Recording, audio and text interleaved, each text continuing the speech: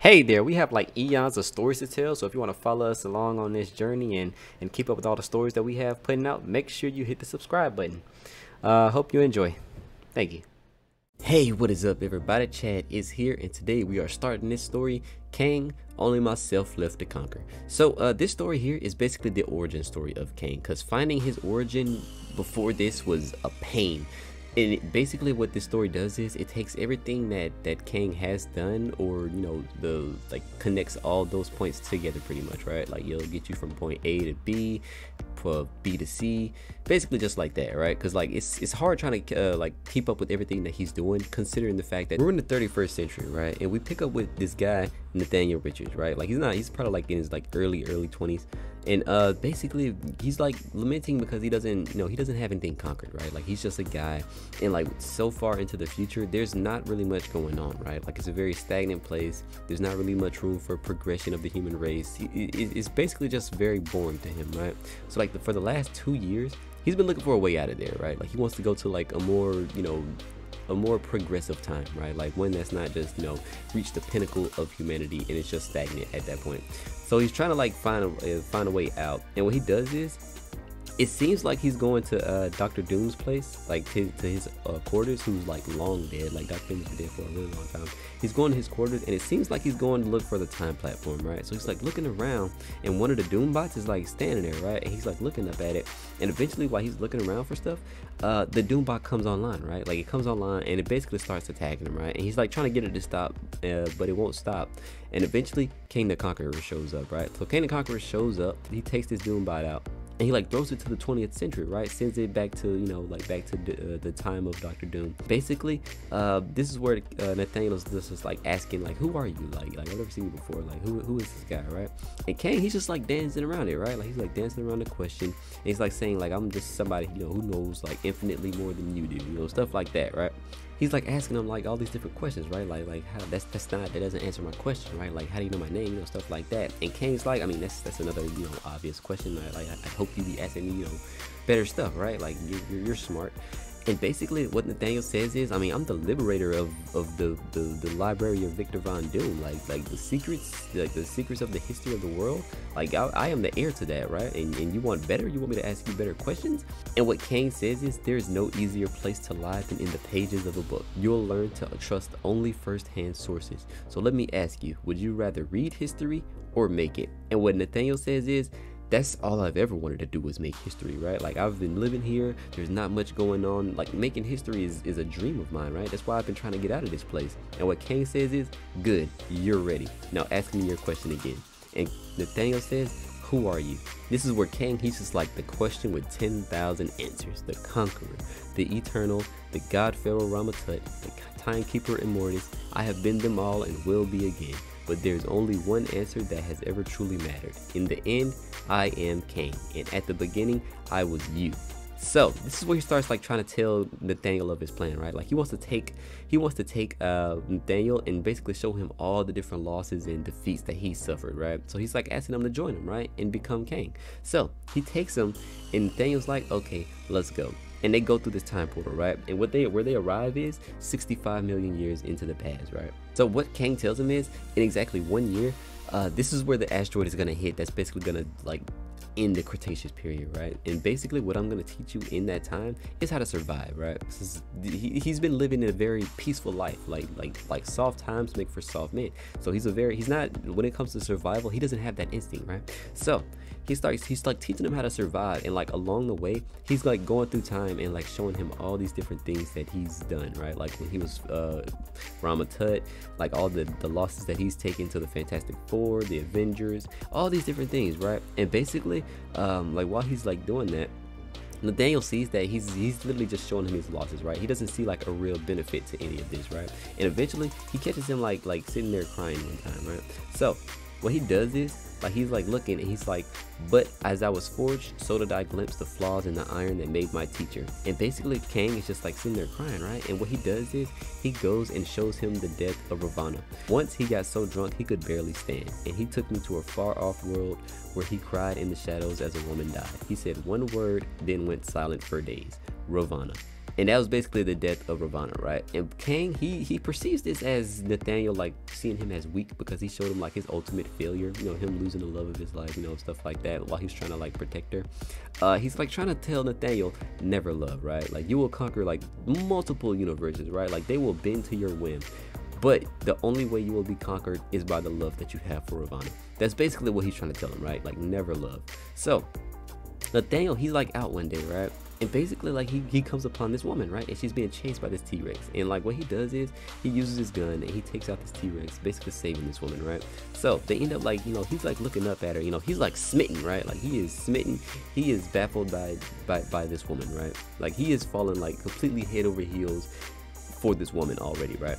So he approaches her, right? You know, he's saying like, hello, I'm no threat, you know, stuff like that. And he's like trying to figure out if she can understand what he's saying, right? And like what she says is, I understand. Nathaniel calls out to Addie, and Addie meets Nathaniel, right? So, you know, they've made each other's acquaintance. And basically what she does is she takes him back to her tribe, right? She takes him to the tribe, and like she's like bringing him upon the village elder, right? Like the basically the head of the group, like the leader of the tribe, right?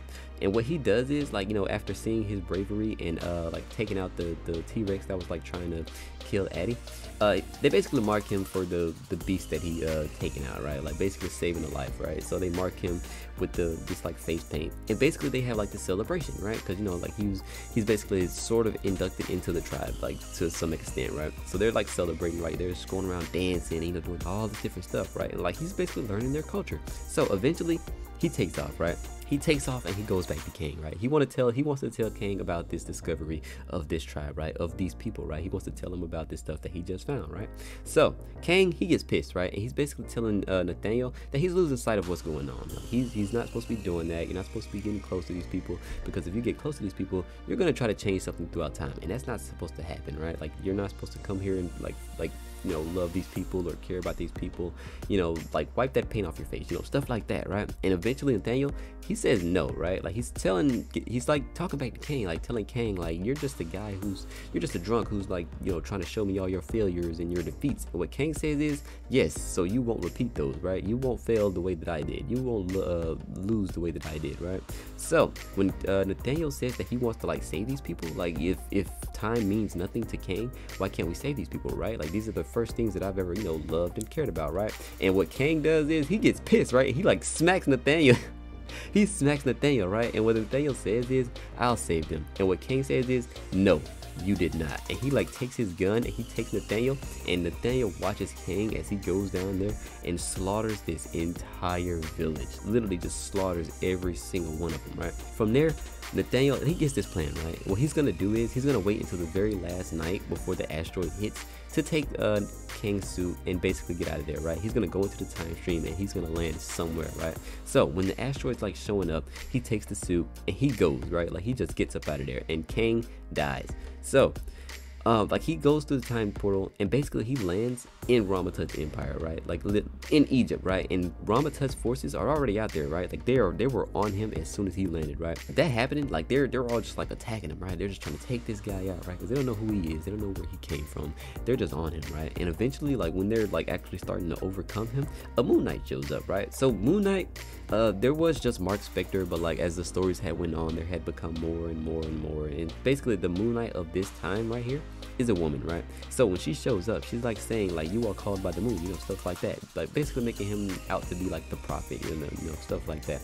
So eventually they end up like escaping for a time, and they end up going, she takes him to the temple of Khonshu, right? And she shows him the statue of Khonshu, and like he starts praying, right? And basically what happens is he turns into Iron Lad, right? Like he gets like his iron, and basically what he says is, in the shadow of a dead god I took my revenge and I cast it in iron. So he goes out and he basically like he starts taking out all these different forces, right? Him, the Moon Knight, they're basically just like trying to escape, right? They're just trying to get out of there with their lives, right? So eventually they end up like escaping, right?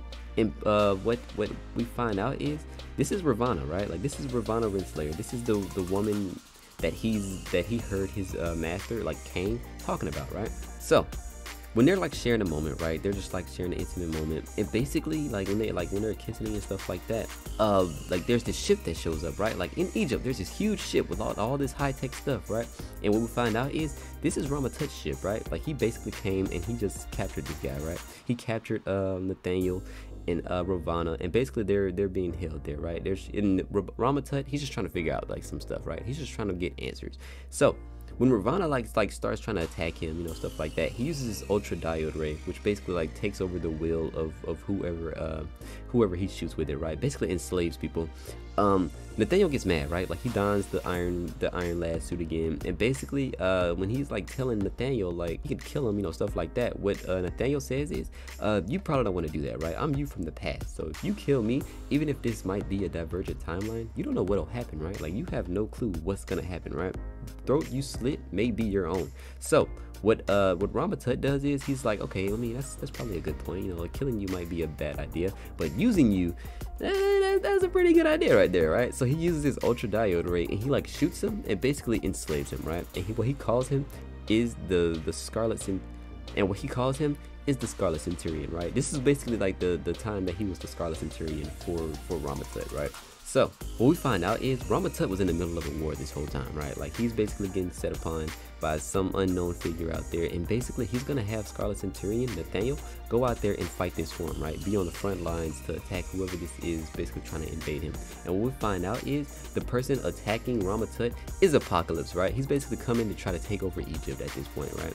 So fighting against Apocalypse, there's literally no hope for Nathaniel here, right? Like Apocalypse is a little bit too powerful. There's literally nothing that he can do at this point to take this guy out, right? So at the end of the battle, like after all this stuff has been done, like after, you know, all of Apocalypse's forces have taken out Ramatut's, Nathaniel, it's just Nathaniel, right? Like he's just walking around, and basically what he's saying is he will have revenge on Kang. Like he just keeps saying that, right? Like he is literally set on getting revenge on Kang the Conqueror, right? And what he realizes is this is the point where Ramatut is getting set on by the Fantastic Four, right? Where they basically sent him back into the time stream, or had him retreat into the time stream from Egypt.